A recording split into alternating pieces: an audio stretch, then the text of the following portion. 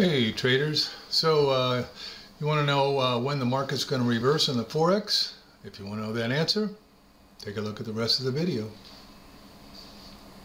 Okay, so I'm up on a 60-minute chart here, and the market will tell you, if you use a MACD, the market will tell you when it's going to reverse. How do I know that? Because you can see right here, the MACD is going down. We say it this way, MACD points the way. As you can see up here, they're going up. Anytime that the candles are going the opposite of the MACD, it's telling you way in advance. Look, I'm on a 60-minute chart. This is like 2 days beforehand saying, you better get ready for the reversal, you better get ready for the reversal, you better get ready for the reversal. And sure enough, eventually it comes.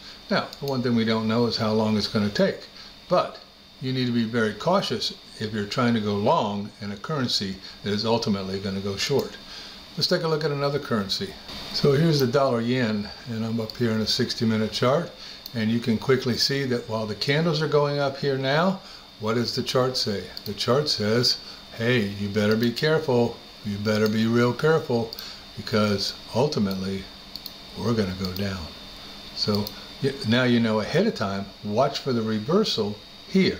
Okay, now you don't have to be here on the second because the market reverses and it takes a long time. Why does it do that? Because the bankers have to get out of their buys before they can go into the sells.